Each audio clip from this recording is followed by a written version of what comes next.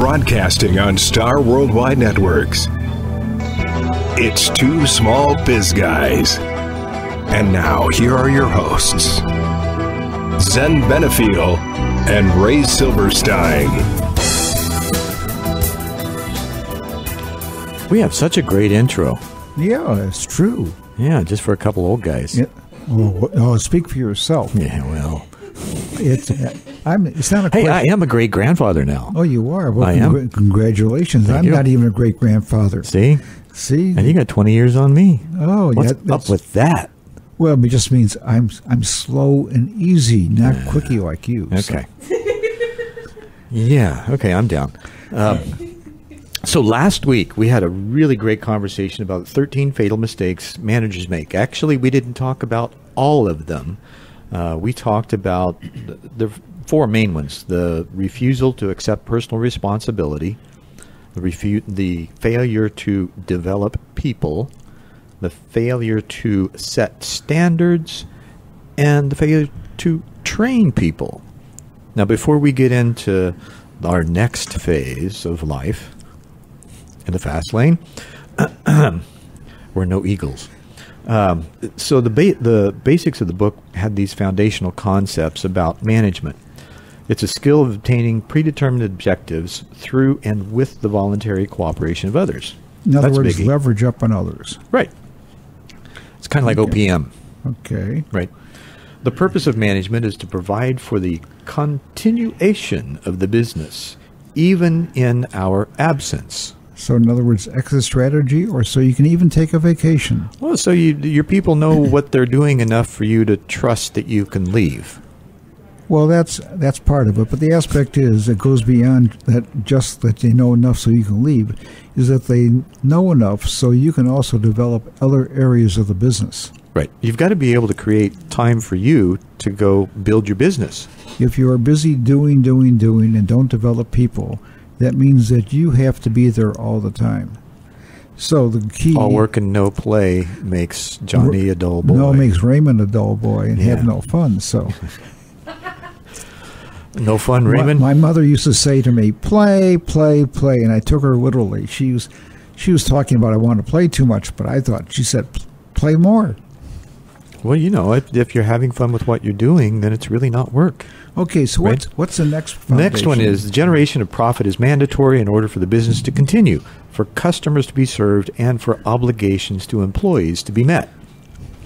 Next one is people succeed or fail based on their habits. That's right. You know, T. Harv Eker says, what you do anywhere, you do everywhere. So the aspect is when you get involved in training, which we talked somewhat about last time, is that you have to create new habits for people, because we all have habits as to what we do, and it makes us we're want to think habitual differently. Creatures, right? Right. It's just the ones that we choose. Habitual. That's why it's habits. Habitual. Oh, you are so wise. Yeah, thank you.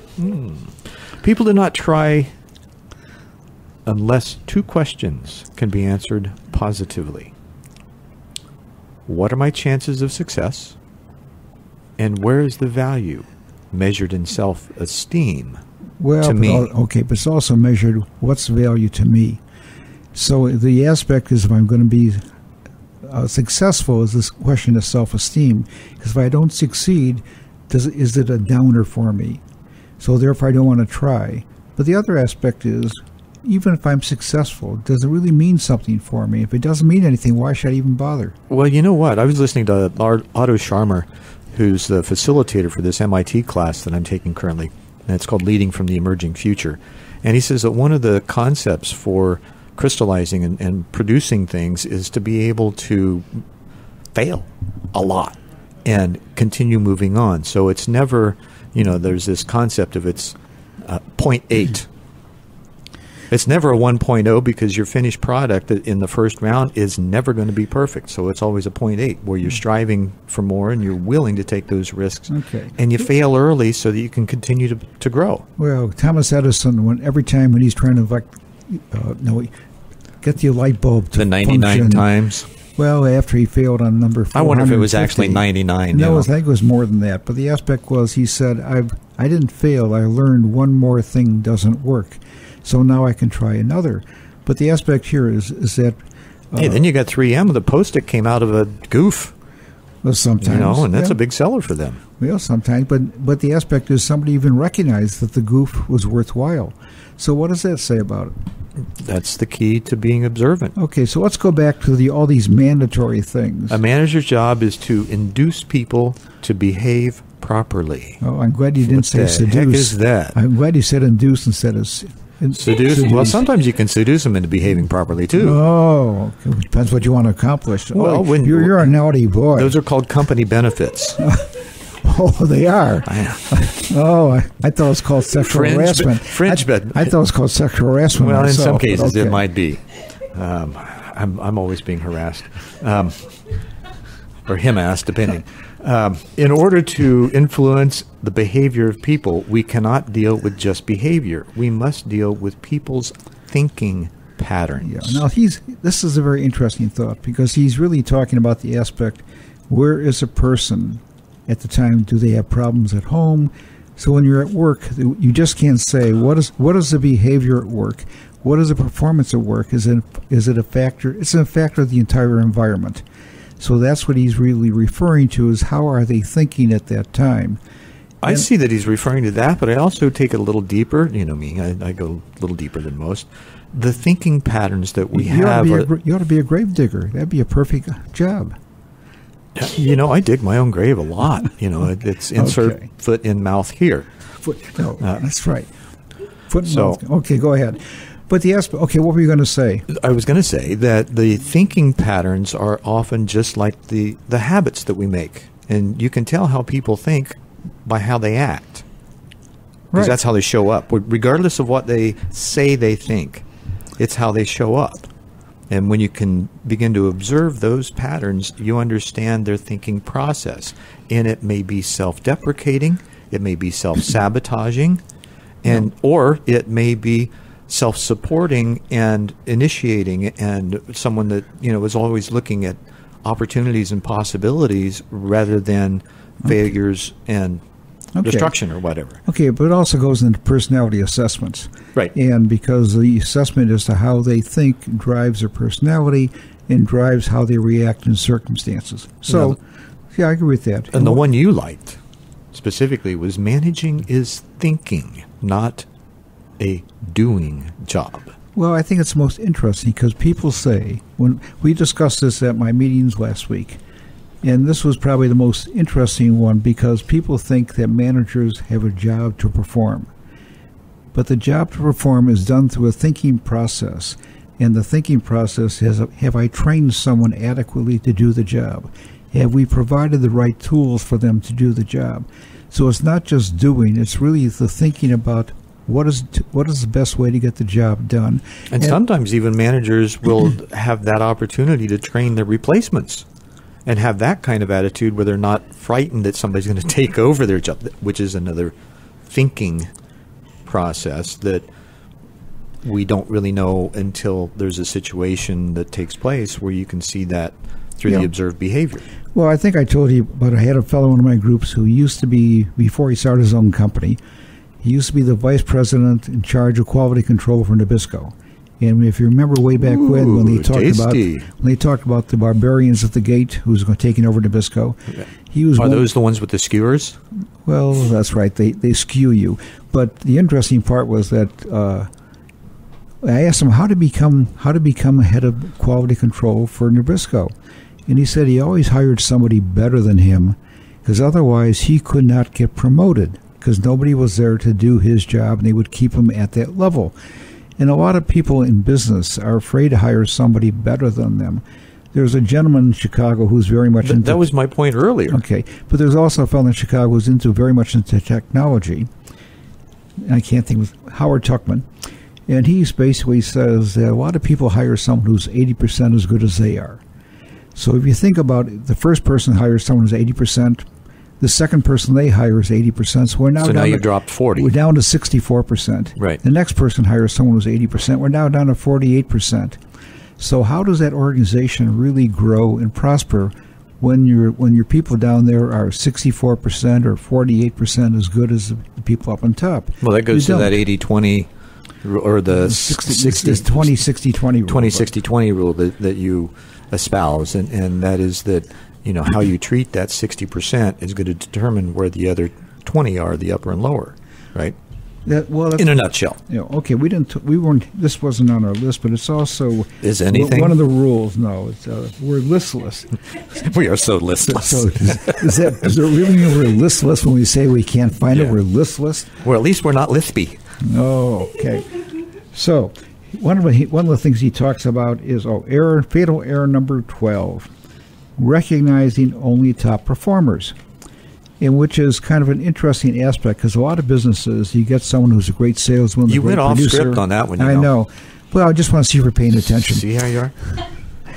So, but the aspect with that is it's very interesting because you talked about the 20-60-20. Yeah, this falls into that, okay, right? So the 20% of your people are very great good, segue, and those people you recognize all the time. 60% are okay, but they're really the people who are producing for you. They are maybe in the trenches is the wrong term, but they're there day in and day out for you.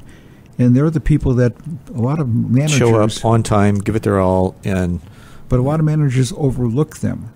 And he's talking about that this is a major error because they don't feel respectful. They don't feel that you identify with them, recognize them. So he talks about that people should identify the people who are in that 60%, the ones who are not the top performers. The bottom performers always get recognized because you say, so with your tool company, good. Right? Okay, with your tool company, you had 1,300 employees, something like that. How did you apply this rule to that? Well, the interesting part is we applied it, but we didn't always apply it. I mean, the great producers we always worked with. Well, you were still young then, and learning the ropes too. I was impressionable. Yes, you were. So the aspect with that time was you tried to recognize the people. Now, we were involved in union environments.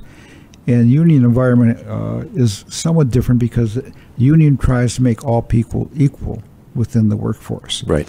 And management tries to get people to rise above. And don't do anything out of your classification. Well, not about the classification. Don't do it above the quality that's expected. And so it becomes somewhat. There's some people who want to do it better, and some people want to do it faster. So the aspect is those people you'd want to work with. So it's a little bit different. That would only be logical, but the union philosophy seems a little counterintuitive from that perspective. Well, okay, but the aspect here is that I think the interesting part is that a lot of people don't recognize or think about the normal people within the workforce, that they ought to be respected, they ought to be recognized. And because they are doing the job day in and day out. And if they didn't do the job, you couldn't be in business. Well, how were some of the things that you think would be best for them to be recognized? What would have the most impact? Well, the most impact is recognition and just showing respect that, Zen, we're glad you're here. You do a good job. We appreciate the job that you do. I mean, you don't have to go out with prizes. You don't have to go out. Well, money doesn't matter in those kind of cases. Money doesn't motivate. It's the accolades. It's the treatment, like you're saying. It's the recognition that one gets for the job that they're doing that makes them feel like they want to do the job. Okay, but the biggest problem with this is that they don't get recognized one way or the other. They're just there. And so I think you have to do something to show that they're not just there. Now, for example, when all the employees that we had, when I used to go visit our plants, the first thing I would do is walk around and say hello to every employee on the workshop. Mm-hmm. So that took a long time. I also sent birthday cards to every person. Well, you were young. You had the time. Yeah, right. So I still sent birthday cards to every employee. And if I knew more about them, I'd write a personal note on it other than just say happy birthday. In other words, if somebody was graduating from school, I'd make a notation about that. If I knew that that they like gardening, I'd make a notation about that. You're of the management by walking around philosophy. MBWO, yes, right. Management by walking around, right. Well, and that's been proven over the years to be one of the most effective ways of managing, because when your face is shown, people know you.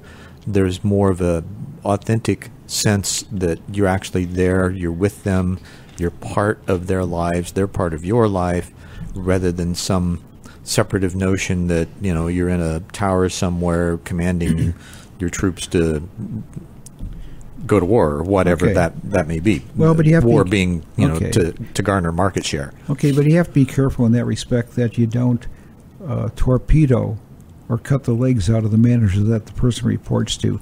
So if you find a fault or a problem, you have to go on the side, get the manager, and talk to the manager about your observation and let them remedy it. Well, that's all part of the communication plan that you develop for handling those types of things. And hopefully you have one that's built into your business plan. Right. Okay, let's go back to what you talked about, the foundation concepts. And you said that number 3, the generation of profit is mandatory in order for the business to continue. Yeah. Now, he talks about one of the errors is a lot of managers forget to talk about the importance of profit. And a lot of people think profit is a dirty word. And the aspect is that a lot of people don't fully recognize that if the business doesn't make a profit, they can't pay the employees, they can't stay in business, there's going to be out of business. That sounds rather prophetic. Well, but the aspect is a lot of people... Not pathetic, but prophetic. Yeah, right. But a lot of... To some, it might be pathetic. Well, it could be, but the aspect is you want that to be profitable. Absolutely. So the aspect here is how do you profitable talk, and proselytizing. So how do you talk to the employee group and emphasize the profitability of the organization and how important it is to the organization and to them?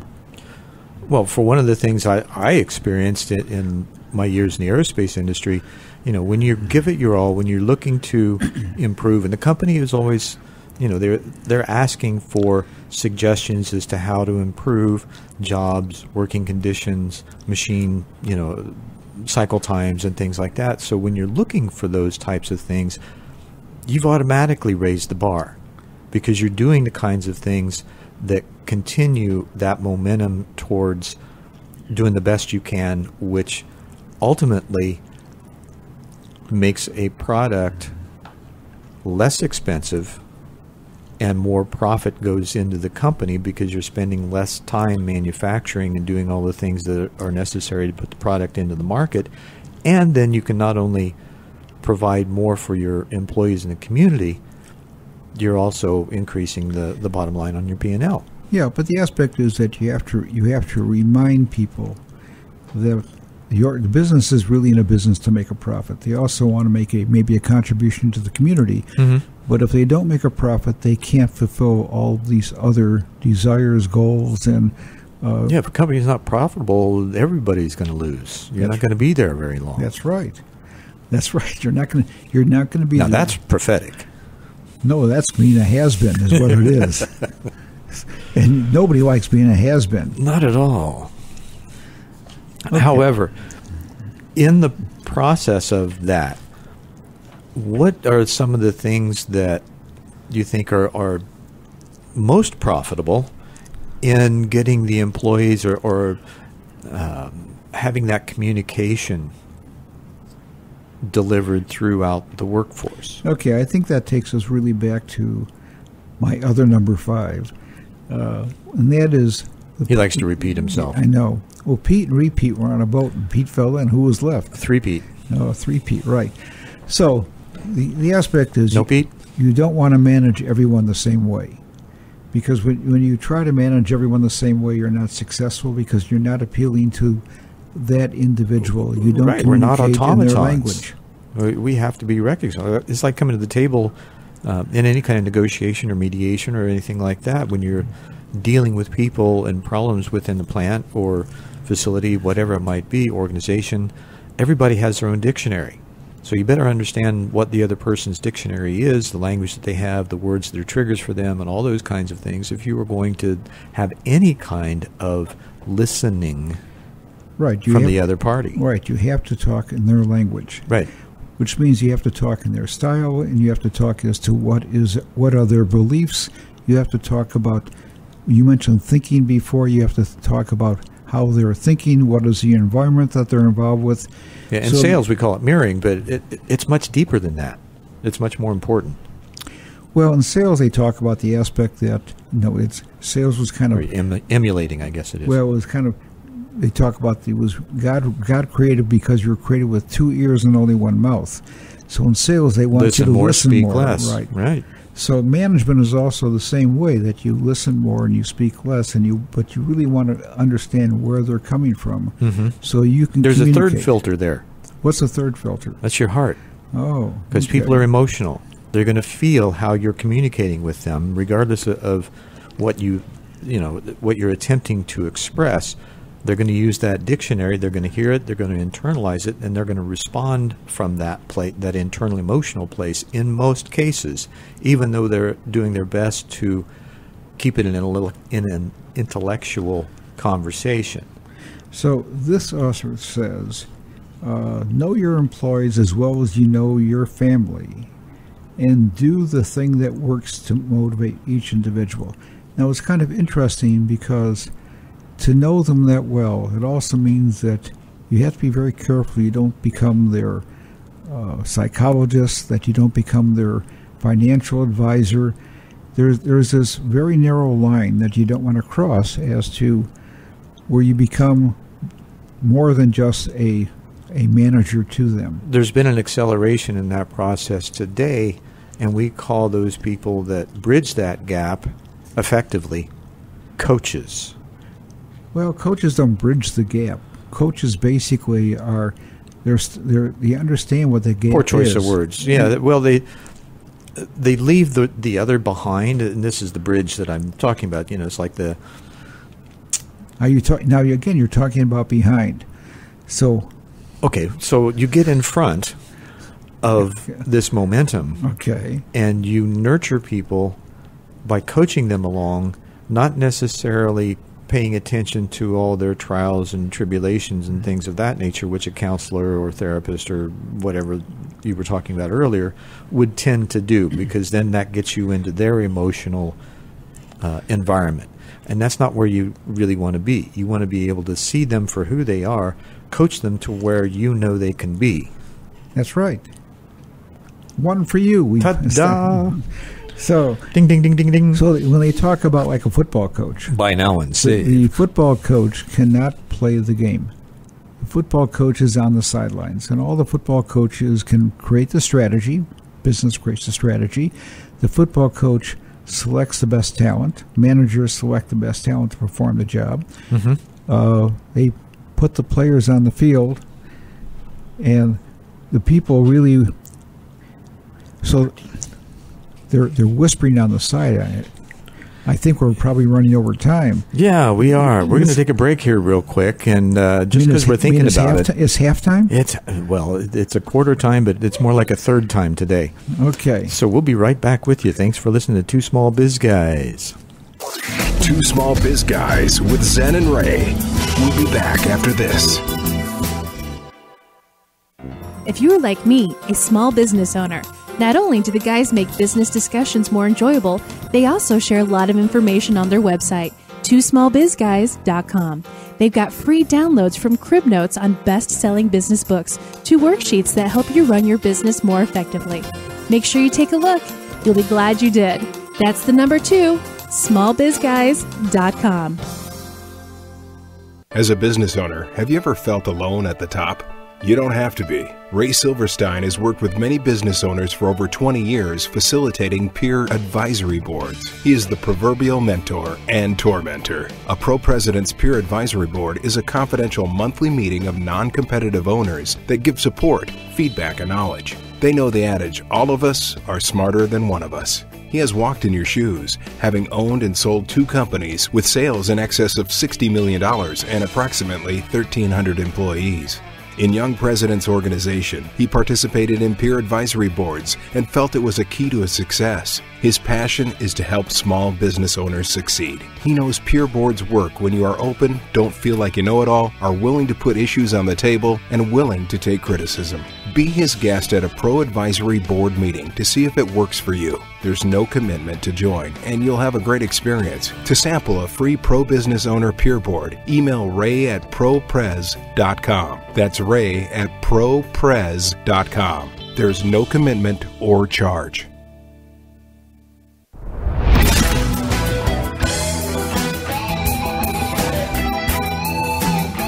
listening to Two Small Biz Guys. Now, back to your hosts, Zen Benefiel and Ray Silverstein. And we're breaking habits as we speak today. No, we're creating new habits.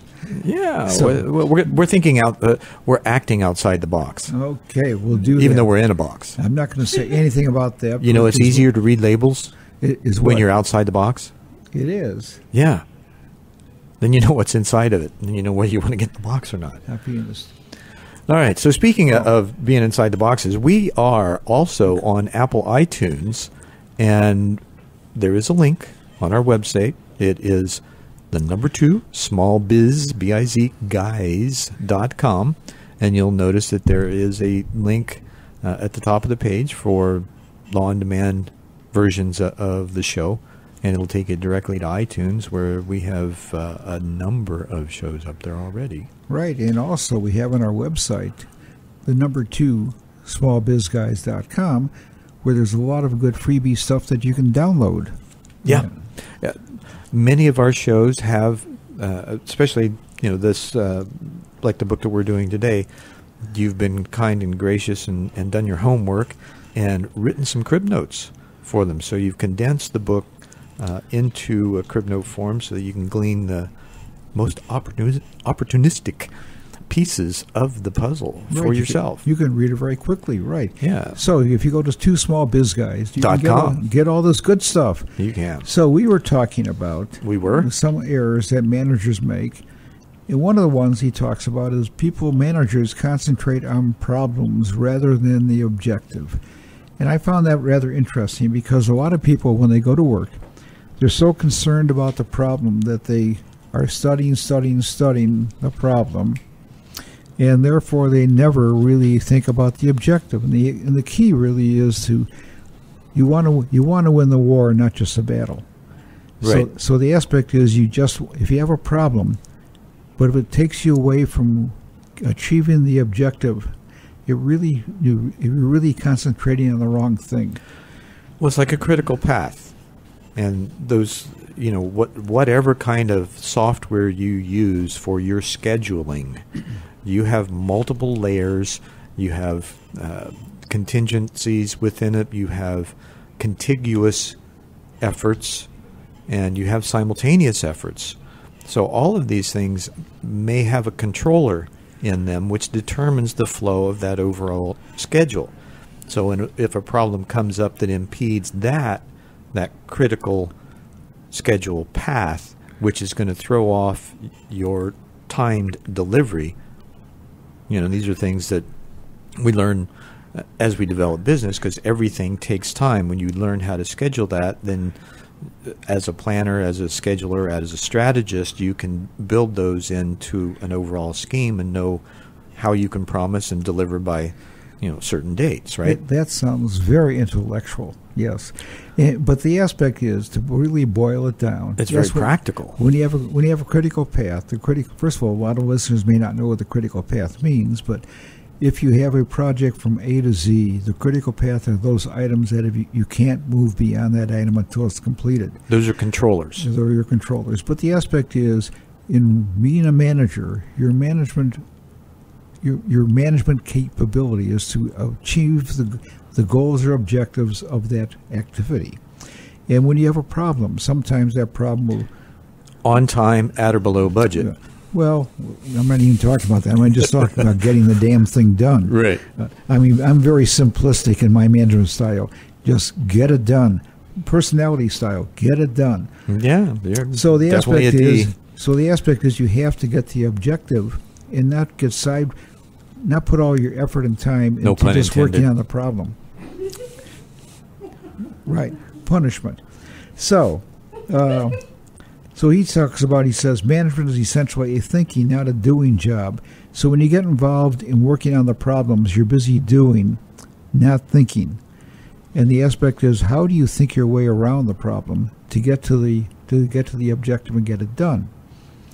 That's the critical question at that point. So that's what the management really has to think about. Are there other alternatives to the solution? And maybe the problem is really an opportunity to create a new process, really let's move look it at how a forward? manager would do that. What's the thinking process, and does he do it on his own? Does he engage others that know more than him about the product, service, production line, whatever it is that the problem exists in, right? Because all he knows is there's a problem. Well, I would think I'm just a monitor. But you would operate within the environment that you're in. If you have another person that has a problem or has this problem, it also comes back to the aspect of when people bring you problems as a manager. I call it the bag of rocks theory. They carry a bag of rock. They carry a rock to you, and they say, "Zen, I have a problem, and since you're so anxious to solve my problem, you take my rock from me, and I go merely on my way, and I leave the problem with you." So what happens is you unburden yourself. I've unburdened myself. Oh, very good. So what I'm really managing you rather than you managing me. Mm-hmm. So the aspect is you have to come back to me and say, okay, Ray, let's think about how you might resolve this issue. What are some of the... You have to take more time to maybe train me, to educate me, to work with me as to how to resolve it. Do you come back, or do you take that moment of opportunity? In education, we call them teachable moments, where there's an opening for someone to listen. So they're getting ready to hand you their problem. And then what do? Do you say, no, wait a minute, okay, so let's make sure we understand this problem, and ask them a series of questions so that you get a better view of it? Then how do you engage them more by asking, at least for me, I would think that you learn how to ask better questions of the problem to help them work toward a solution rather than handing it off to you. Well, rather than giving them the answer. This goes back to the aspect of you training. get them to figure out the answer on their own. Yeah. When you give them the answer, you really are taking away their ability to be developed. Right. And part of the aspect of developing people is to give them the thinking process and to make them think about it. And how many businesses do you know of, or have you been in, that you as the global you here, you listening audience, how many times have you known someone in your environment that was a go-to person? Any questions you have, you could go to them and ask them, and they would freely give you the information. Well, the aspect is they think they're doing a favor for the organization, but they really aren't. Sure. Now, the question is, why do they do that? Now, you also get involved when you have something with time constraints. So, to make people think and to ask these questions takes more time. But if there's a time constraint, sometimes people will just say, here's what you have to do, just go to get do it it done. Right. Because, and that's understandable in some situations when you have a critical path that is critical. It's super critical. So you got a deadline you're coming up on. You don't have time to do the training and development. You just got to get the part done and out the door. So all these aspects take a question of judgment, and judgment is an aspect of thinking. Easy for you to say. Well, sometimes I might get tongue-tied, but right. So we only have that. We only want to have slip knots when I get tongue-tied. That's the lisping. Lisping? Yes. No, we're not whispering the solution. We're saying that you have to get people to solve their own problems and to work with them. Absolutely, and you give them the opportunity to grow on their own. Whereas instead of giving them the answer, you tell them where to look, not what to see. So it's kind of the old adage, right? I have a question. When they grow on their own, I have one question. When they grow on their own, does that mean they're gruesome? They have gruesome. Well, I'm just asking a question. Yeah, asking a question. That's the question of the day. I'm ready for a break on that one. And we thank you for listening to Two Small Biz Guys. We hope you enjoy our banter, and we'll be back to banter some more in just a few moments. Two Small Biz Guys with Zen and Ray. We'll be back after this. Hi, I'm Zen Benefield with Be the Dream Transformational Life Coaching and Professional Services at BeTheDream.com. Our mission? To provide leading-edge transformational personal and business development services. Our services include life coaching, enterprise coaching, partnering facilitations, and possibilities coagulating. We've been in business since 1988. In times of massive change, you need someone who can help you adjust and transform. I can meet that challenge with you, offering a stellar skill set from serving individuals and companies for over 20 years. I invite you to peruse BeTheDream.com and put me to the test. Fill out the coaching assessment survey and give me a call. The first call is free, and you can find out if I'm what you are looking for in a coach, consultant, or service provider. Call 480-633-7179. Let your dreams mold future realities. BeTheDream.com. Business owners want to call their own shots, make appropriate income, and control their destiny. Our passion is to help you achieve your goals. A Pro Peer Advisory Board is just the thing. It's a confidential monthly meeting of non-competitive owners facilitated by a pro who has walked in your shoes. He's your mentor and tormentor, moving you ahead. When you have issues or opportunities keeping you awake, where do you get help? Pro Boards give support and non-biased feedback from your peers. To sample a free Pro President's Board meeting, email ray@propres.com. There's no commitment or charge. Email ray@propres.com.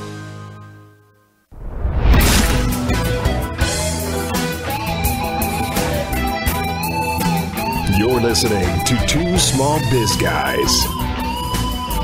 Now, back to your hosts, Zen Benefiel and Ray Silverstein.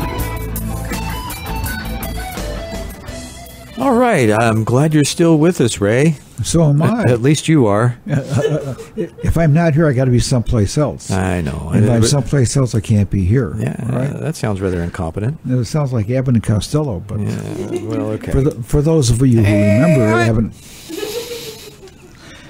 All right, Okay. so we're going to talk about fatal error number 11. Oh, okay. That's a very interesting one. It is. And so you want to condone incompetence. You don't want to. Right. Well, the aspect is... What is incompetence?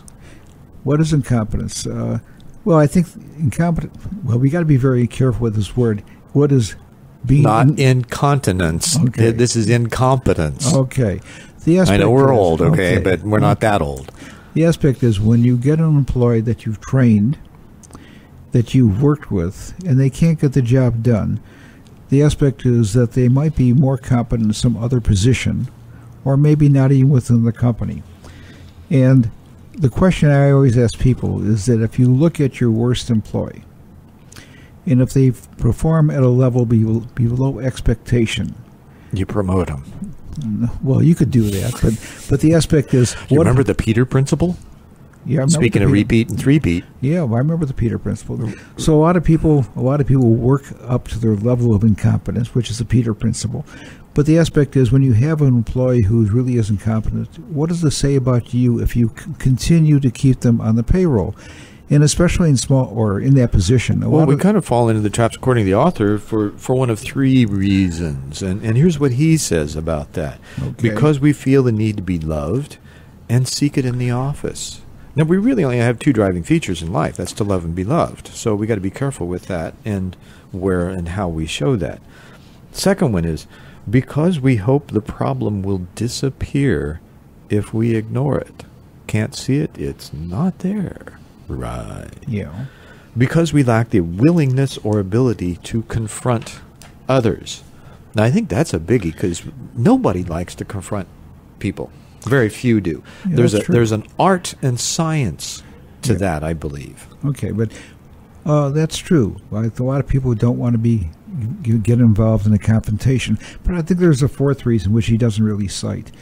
And the fourth reason is, from the experience I've had in observing people, is they just don't want to do it because they feel it's going to take them away from their job or doing by having to hire somebody else. And they say a known is better than an unknown. And I don't condone that. My feeling is if the known is That not... kind of sounds like a dysfunctional relationship. Well, okay, but we're talking about people. And they're all relationships. Okay, but my aspect is if the person is not performing at an acceptable level, you have to make a change. Because otherwise what it does, it pulls down the morale of the entire organization. You go back to the 20-60-20 rule. Yeah, we're back to that. So the aspect is, so therefore, if you are too lazy or fearful of wanting to make the change, because a lot of people say, okay, my job is in sales or my job is in production, so I'm busy doing the job. And if I have to look for another person, it takes me from my perception of what my job is. And so if I say my job is to put in the best people in the job, to train them, to give them the education to move forward, so I don't have to be involved on a very close basis. That's really what my job is. So it goes back to this aspect of what is really the objective rather than the problem. So you have to remedy that employee that really is not holding up their part of the bargain. And as an owner, if you have a manager that's not able or willing to perform to that level, then you've also got to consider, okay, what do I do with this person? How do I move them to a place that's more effective for them, as well as take care of these other issues? So the first question would be with that manager. Does that manager really work with that individual to train them, to give them the education so they aren't a poor performer? Mm-hmm. And if they still are a poor performer, then why hasn't the manager made a change? And if the manager hasn't made a change, what does that say about the manager? It means that manager is not really a good manager for you. Right. And you have to make that change. So the aspect is, are you willing to accept and condone incompetence? And so I think that's really when you have an organization that doesn't perform above standard. And the standard can be very measurable, or maybe it's a very subjective type of criteria. But the aspect is, I think it goes both ways. I think there's metrics that can be used to determine performance, productivity, time standards, those kinds of things. Then you've also got the observable, which is the social scene within the organization. How well people are getting along. Are there personality conflicts? And are those personality conflicts between employees and manager, or employee-employee, or manager-manager? Yeah, you get involved a lot of times where employees come to you and say, I don't get along with Sally, or Sally doesn't get along with us. And you get involved in this whole society type of problems. Right. And there's a percentage of those that are self-revealing. When they come to complain, it's usually them that are the problem rather than the solution. And the solution might be that they need to leave. Oftentimes, though, or at least the management philosophy that's growing is that you have and this is one of the things, the personal responsibility and accountability for who and what you are, how you show up for your daily activities in the workplace. Okay, they also get involved in the aspect of how you communicate to the employee they're not performing the job. And a lot of people use the great job but philosophy. Right. They don't want to just say, Zen, you're really screwed up, or Zen, we have to really work on improving the performance in this area. They want to say, normally you do a good job, but... Right.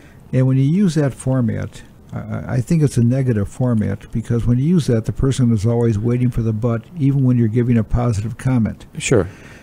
Now, would you say that the 1-minute manager, which a lot of business folks are aware of, it's kind of an old school, it's been around for a long time, that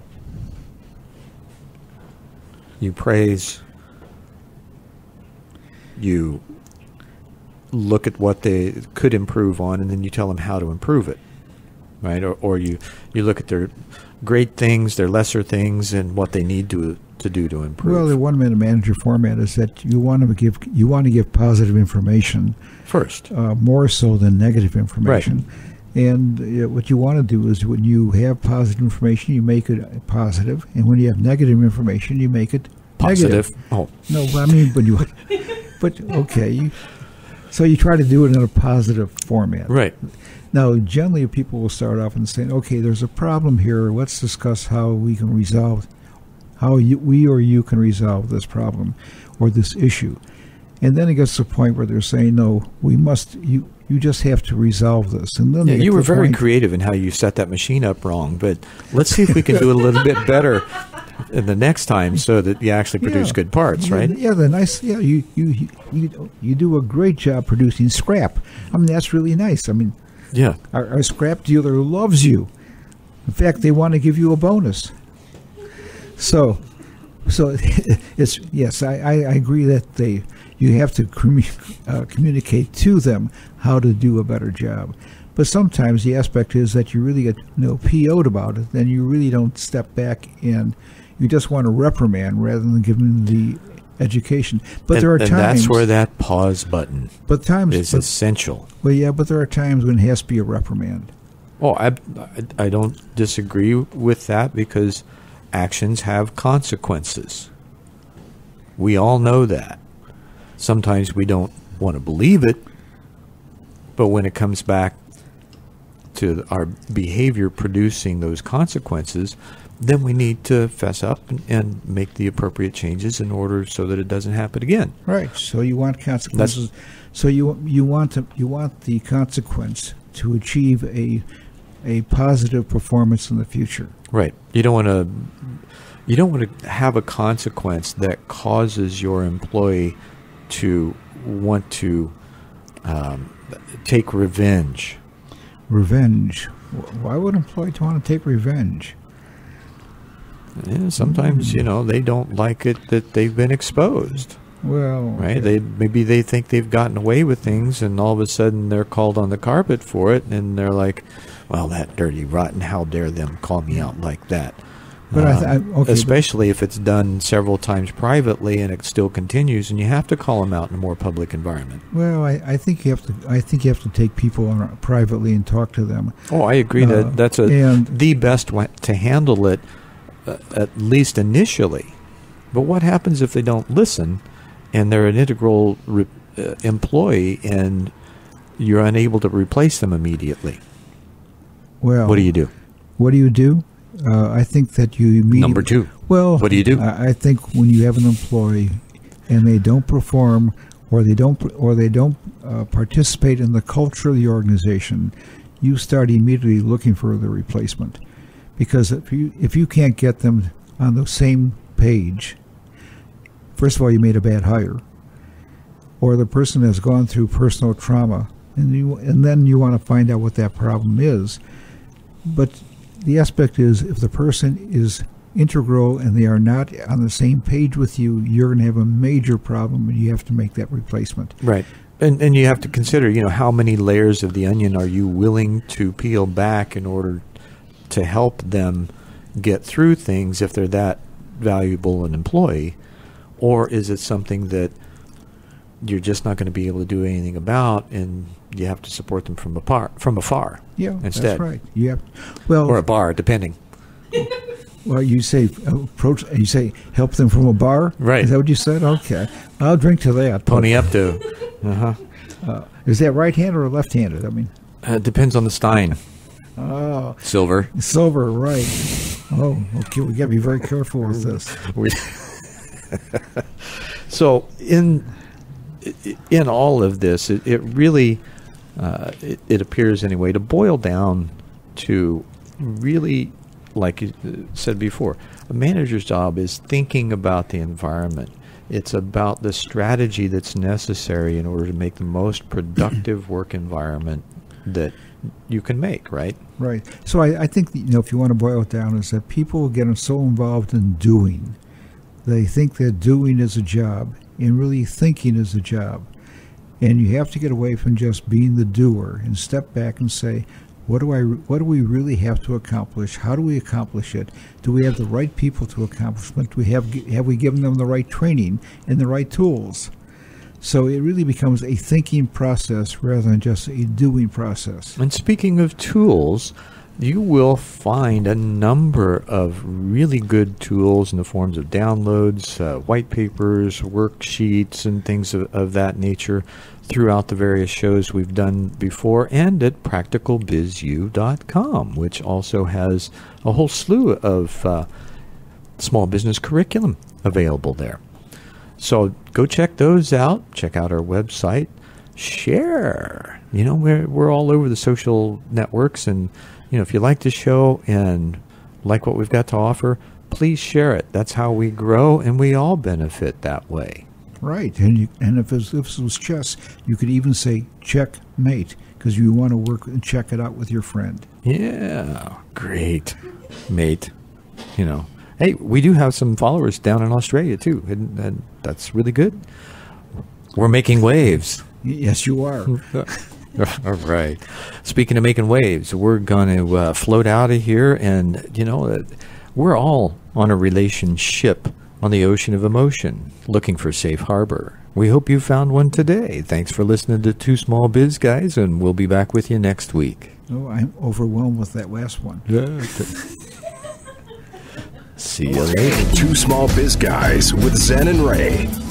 Back after this. Business owners want to call their own shots, make appropriate income, and control their destiny. Our passion is to help you achieve your goals. A Pro Peer Advisory Board is just the thing. It's a confidential monthly meeting of non-competitive owners facilitated by a pro who has walked in your shoes. He's your mentor and tormentor, moving you ahead. When you have issues or opportunities keeping you awake, where do you get help? Pro boards give support and non-biased feedback from your peers.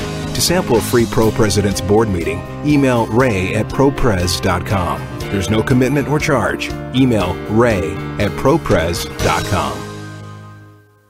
The digital world is vast. Is it working for you? Would you like some qualified help? Zen Benefiel is a wonder with social media who leads focused and organized workshops on multiple platforms like Facebook, Google+, and LinkedIn. He leads by example, not theory, and teaches you how to live large and lively on the web. From blogs to SEO, his web presence speaks for itself. Take advantage of his expertise. Visit BeTheDream.com and click on Web Wizardry. Hire him while you can.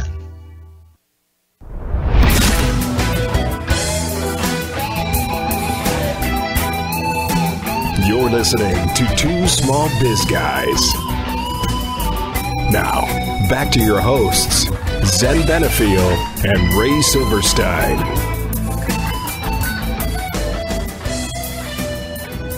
Well, as an old guy, I got ahead of myself and closed the show a little early. So we're going to come back and talk a little bit more. So I was thought we were in the same place. So. We're in the same place, but just different time.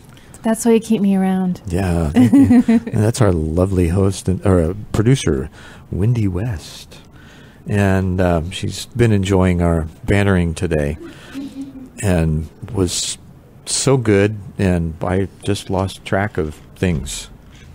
It's what happens when you have that in the studio. It's a timeless environment, a timeless episode. It really is. So. Back to topic, and thanks for sticking with us, even though we closed this out. This is what happens in management, right? You think you're done with something, and all of a sudden it comes back. Well, technically, you're never really done with something, because the aspect is you can always do something better. You can always produce something more. So you never really are done with it. Things don't always come to an end, unless you're working on, like in a construction project where you build it and you move on. Right. But then you still have your maintenance contracts to upkeep it. Okay. But within an organization, and you're working on developing people, there is really never an end to development. No, there isn't. So you always want to enhance, also because there's new skill sets, there's new technology that comes down the pike. There's all these new things, and there's always better ways to manipulate your employees. Manipulate. That was the word you're going to pick up on. Yeah. So the interesting aspect is the word is people talk about motivation. So what is the difference between motivation and manipulation? One is a positive term and one is a negative inference. It is, and you use the correct term there, the inference. The positive side of things is the motivation. Now, how you do that, motivation is always an internal job. So you provide the opportunities, you provide the environment, the encouragement, the relationships that nurture that internal motivation that one would have toward their best production. Okay, so I think it simply comes down to both recognition and respect. So, because otherwise, you try to use all other tools, and it's also knowing the person as to what type of activities are really going to be a motivator for them. Sure. I remember we had a circumstance in one of the groups where someone wanted to give them like a $4,000 or $5,000 bonus, and that really didn't mean that much to that individual. And then he came back. The person was very much a golf addict. And he said, well, we'll pay for you and your buddy or family to go to Pebble Beach for a week to play golf. Ooh, wow. And that was what? Okay, that would was work for me. Okay, so that was a very big thing for them. That was a much big motivator for them because the money that they could have gotten would have done the same thing. But they could have gone to Pebble Beach with the money, but they didn't perceive it as that way. But then they'd have to make the choices and the plans and all of that, so it would be more on them than the company. No, but the aspect was that the company recognized what was important to them, right? And that became the motivation. What's important to that individual? So when you try to motivate someone, you try to make it you want to make something that is important to that individual, whatever they like, rather than just something in general. So one of the benefits of small business is that small business can treat people a little bit uniquely and differently than they can in large companies. True. Because their policies have to be very uniform across all strata. So the aspect is what will really motivate an individual, what really turns them on, what is their hot button. And also many times something as a gift or whatever. Hang on a second while I go check the personnel file. You're gonna check it. You're being very personal. Yes. I guess that's how you do it. You be very personal to what's really on your mind. And where would you, as a manager, would you want to store those things in your head, or have them in a file somewhere in case you're not there or others need to look? How do you, and what's the legalities of keeping that kind of information about your employees? Is there such? I don't know. I don't know. I would imagine there's no problem because you were saying these are not negative things. You're not making them public. I wouldn't think so unless you had a data breach and all of a sudden it was on WikiLeaks. Well, that's fine. Then the world will know. The world will know I'm a chocoholic. They'll send me chocolate to sample. Sure. What a deal. Yeah, such a deal. Yeah. Such a deal. I think we're going to let this out. World, no. Send me chocolate, dark chocolate. Would it be great if things were that transparent? We often hide those things that are most important to us, especially in the workplace initially, because we don't necessarily want to get close to others around us, because then we might have to care. Okay, but that's why this author says, in order to manage people, you have to get to know them like your own family. And when you get to know them... Caring is sharing. Yeah, when you get to know them, you get to know what is their hot button and what really is important to them. And so it's beneficial in that respect. Well, and today I think that's all so important in the development of relationships on that ocean of emotion, because we truly are seeking safe harbor in every environment that we're with, unless we're prone to enjoy chaos and being able to step into those places, and those kind of folks are few and far between, even though there are those that love the challenge. The majority of the people don't like confrontation. They want to get along. They want to do a good job. Some of them may even want to do an excellent job. And the more you can motivate them rather than manipulate them from their perspective, the better performance you'll get from them. I agree. But also in the environment today, more jobs are less. You don't have very many production line type jobs. So you have a lot of service type jobs where these... Well, it's still production. It's just a different... Well, but the aspect is it's not as measurable. The measuring aspects are more subjective rather than objective. So when you have people who are functioning in these type of subjective type jobs, it's really more of what their personal belief is as to how high they're going to perform. So you have to find ways to really communicate with them as to how they're going to believe and how they're going to perform. we're outperforming ourselves here in the studio today. Now, the performance level if I can bring it back into this room, is tantamount to their perception of how well they're recognized and appreciated. Is that kind of what you were saying earlier? Yeah, I think it has a major aspect, and also I think the comment as to how well they on their self-esteem as to how much they can really achieve this job. Generally, if a person has a lower self-esteem, they're going to have a much more difficult time in doing things. You're going to have a more difficult time to get them to try new things. So it's... And these are all things that a manager really needs to be able to observe, think about, and then do something that will mitigate the lesser desired factors. Right. So it's basically, you use the word think, which we talked about before. So it's really a thinking job as to how to work with people. And we're all in the thoughtmosphere. No, you're in the thoughtmosphere. Oh, yes, okay. We're thinking, right? Okay. So isn't that part of the thoughtmosphere? I guess so. If we're all thinking, then it's, we're all connected. I'm right? learning all these new words: thoughtmosphere and atmosphere and noosphere. Noosphere. What is that one? Oh, you'll have to look that one up. We'll talk about that one next time. First of all, I have a problem. I don't know how to spell these things. So when you say look them up, that becomes very difficult. Oh, well, that's where these utensils called pens and paper come in handy. Or, now that you've learned how to use your smartphone, I could even text it to you. Oh, okay. That sounds like a learning experience. It is. And we're going to have to talk about how to utilize the technology a little better in organizations.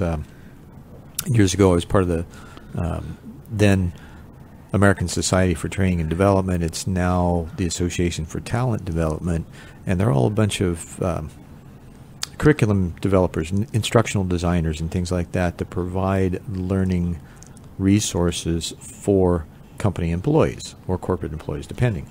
And the trend now is to incorporate all of these new social aspects in smart devices, because people are going to be using them anyway, especially when you're dealing with millennials. So the more you can incorporate those in your learning organizational style. Yeah, that's fine if they're apropos for the type of position and activity you're doing. Agreed. And if they're not apropos, it's nice to do, but then it's not a panacea for everything. Right. But it does kind of allow folks to be more engaged in the ways that they're used to be being engaged. It's kind of like, the dictionaries we were talking about earlier, how your listening style is, where you're the kind of things that are comfortable for you. As a manager, you've got to consider what's comfortable for your employees and how to reach them where they're at in order to bring them up to the next level of their own performance. Okay. So you went back into teaching style, and yes, I agree that the manager has to really think about the teaching style of the individual. Some people learn visually. Some people learn... Those are the learning styles. Yes. The teaching style has to correspond to that. Right. So the managerial style has to really correspond to their teaching, to their learning style, because otherwise the learning is going to be much slower. So the skills of the manager are much broader, and really again goes back kind of like you in technology. That's right. That's like me in technology. I have the vast experience. You do. You've got the experience, and you hand it off to me to go do it. That's what they call delegation, or do you want to call it abdication? Right. So it depends on what word you want to use. Depends on which throne you're on. That's right. But the key here is that people have to be thinking about these various aspects in dealing with people. So again, going back to the manager's job is really one of thinking, and people think that it's always one of doing. And I think our discussion today brought out the aspects. You have to be a thinker, not a stinker, but a thinker. A stinking thinker. No, you don't want to be a stinking thinker. Speaking of being a stinking thinker, I'm going to throw it back on you for the outtake on this one, because I did it earlier and we came back. So you have all these good things you can get from going to twosmallbizguys.com. That's the number 2. And there are a lot of crib notes of the discussions of books that we discussed on there. And there's also a lot of tools and aids. And you can also find it on Now I'm having a practical biz. Having a senior moment. That's right, a senior moment. practicalbizu.com. So, thanks for listening, and next week we'll have another exciting show.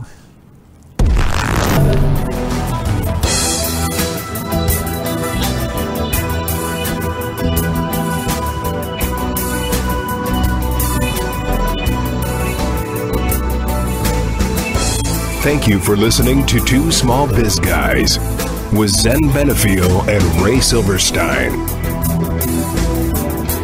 You can hear Two Small Biz Guys live every Wednesday at noon or catch their show on demand anytime 24/7 right here on StarWorldWideNetworks.com.